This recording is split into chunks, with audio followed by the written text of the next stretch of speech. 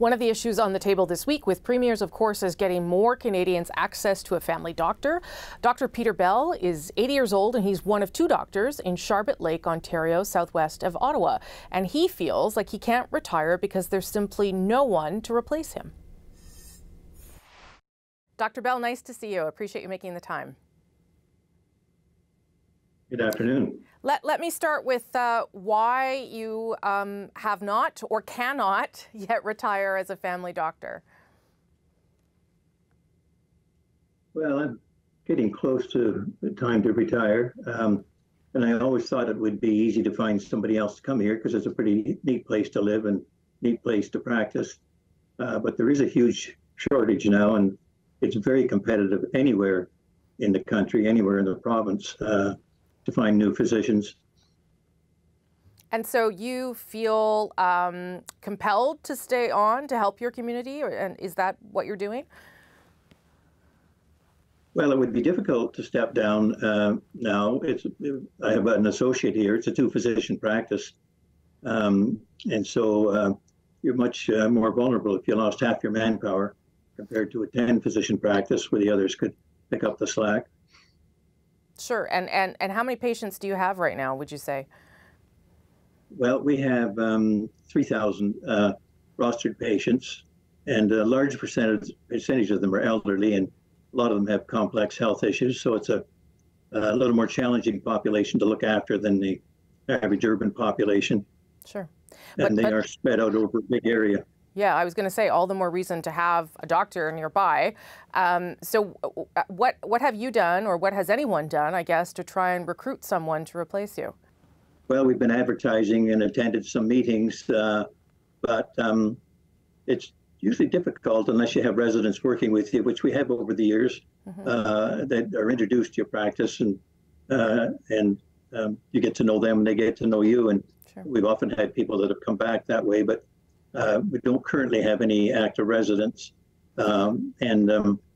Advertising is a challenge because there's not a big pool of people out there that are looking for places. Well, that's, I guess, the bigger picture that I want to ask you about, too. There's something like 5 million Canadians looking for a family doctor, so obviously there's not enough of you. What do you think would be the way forward to getting more people in the family practice and making sure people can get access to someone like you? Yeah, well, I think the number they were just announcing this morning is 2 million people who don't have a family physician, and that's a huge problem. Yeah, in Ontario, yeah. In Ontario, yeah, and it's estimated that we need another 1,700 primary care providers. It could be a mix of physicians and nurse practitioners.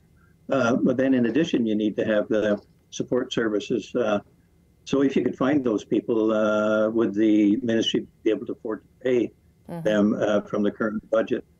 Let alone all the additional services that would be generated as they ordered investigations and made referrals, et cetera.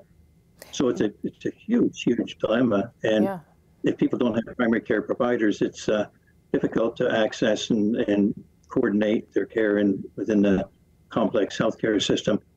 Would you, at this meeting that's coming up between the premiers and the Prime Minister, would you hope that they discuss how to get more doctors into the country and how to get more people family doctor care?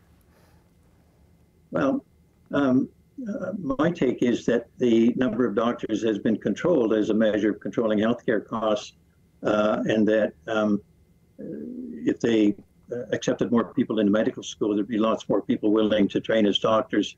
Sure. And they may get a few international graduates to come in, but that's somewhat challenging in terms of licensing requirements and upgrading. Dr. Bell, if you could retire, what would you want to be able to go and do? I don't know if you have hobbies or things that you're looking forward to doing one day. Oh, yeah, I'd like to be able to spend time on the lake or out in the woods, or lots of projects, building projects. No shortage of things to do, which I have a challenge now to have enough time to do it because my days, even on the weekend, tend to be consumed with trying to keep up with the paperwork. Well, I have to say, I admire your dedication to your community and your profession. It's very admirable, but I also hope you do get to retire soon. Thank you, Dr. Bell. I appreciate it. Thank you. Thank you so much.